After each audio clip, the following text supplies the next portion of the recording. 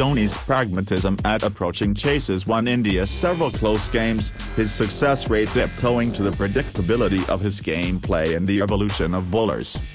His circumspect approach allowed the opposition to crowd the bat and deny him early singles. Even at the Kotla, Kane Williamson had left-arm spinners bowling at Dhoni with fielders at 45 on either side of the wicket, blocking out the easy escape single. The strategy worked like a charm because Dhoni was unwilling to take the attack to the bowler and run the risk of throwing his wicket away and thus the match. By his own admission, Dhoni reckoned that having to play in such situations numerous times ended up being detrimental to his overall game.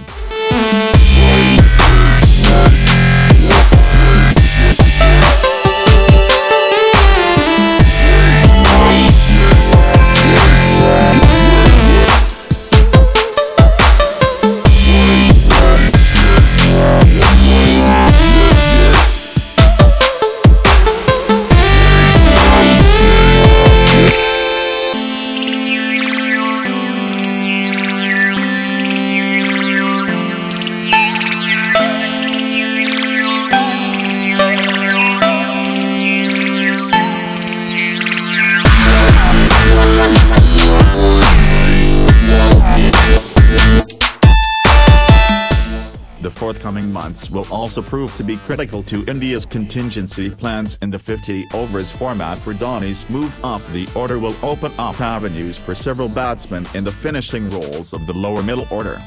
As Dhoni would say, it's not a role that'll be filled overnight. Regardless of the outcome, the move promises to reinvigorate Dhoni's own batting career. He'd stagnated quite a bit over the last couple of years, constricted by his own philosophies in a quickly evolving format. Perhaps, a little more freedom and a different role will give him a second wind in the twilight of his career.